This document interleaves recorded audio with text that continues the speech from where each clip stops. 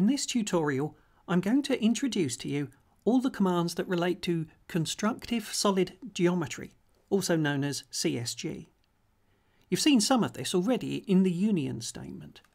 And just to reiterate that, let me uncomment this union statement here, draw the picture and show you what it is.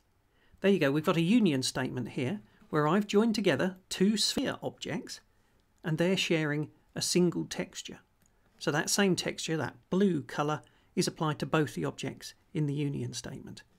This sharing of a texture applies to all of the CSG commands. Let's move on to the next command, one you haven't seen yet. Again, I'll just uncomment what I've already typed. This is the difference command and is in fact the opposite of the union statement. Let me run it and show you what it does. Now, what you can see to the left of the previous two balls is a scooped out ball where part of it has disappeared. In the statement, you can see I've actually got two spheres, just like we had in the union statement. But what we've got here is a different way of interpreting those objects. In a different statement, the first object, in this case a sphere, is the main core object. All the subsequent objects in the different statement are subtracted from it. So in this case, I've used one sphere to scoop out the side of another sphere. You could make a pipe with two cylinders if the second cylinder passes through the first outer cylinder, and that would create a tube. You can use it to shear corners off of things if you use two boxes instead of two spheres.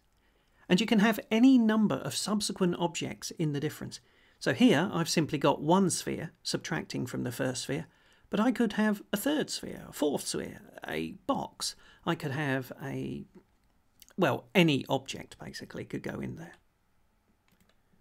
Let's move on to the next one.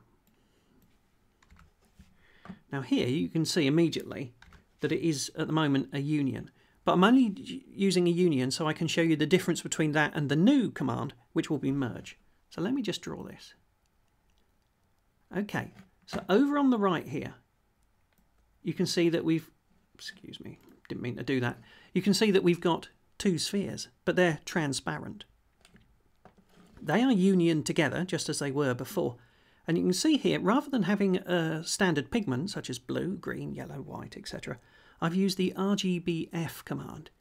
Basically, rather than specifying a whole colour, I'm specifying all the individual parts of a colour, which on computer screens is generally made up of red, green and blue. So here I'm saying no red, no green, one blue, and here this fourth number is the amount of transparency that I want to give this colour, this texture. And as you can see, these balls are transparent at the moment. If I change that number from 0.8 to another extreme, let's make it to 0.1, and now you can barely see anything through them. So let me just change it back to 0.8 because there's a bit more I need to show you. Now this is a union statement, and you can see here where these two spheres intersect, you can see the outline of each of the other sphere within each sphere. Okay, that's because they're unioned.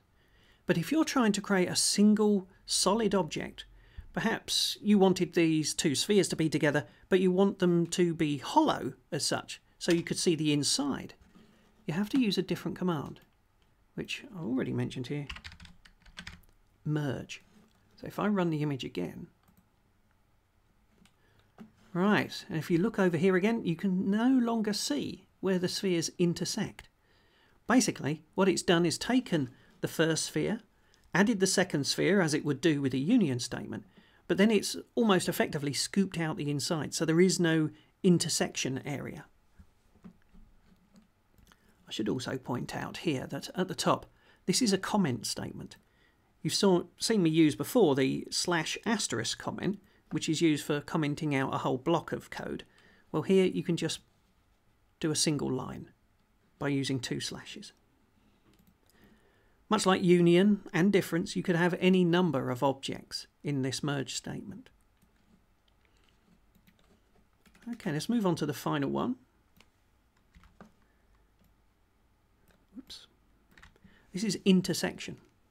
Again, I've got two spheres, But what this is going to do is, rather than draw these two spheres or difference the second sphere from the first, what it's actually going to do is only draw the object where those two objects, these two spheres, intersect each other. So you can see up here I've got a lens shape object, because this dark side here, didn't mean to do that again, is made from the right hand sphere, and this part is made from the left hand sphere. And where those two spheres intersect each other, that's what we've created with that object. So there you go. Using this CSG, this Constructive Solid Geometry, you can build up any kind of shape. And I'll show you more detail on how to do that in future lessons. That's all for now.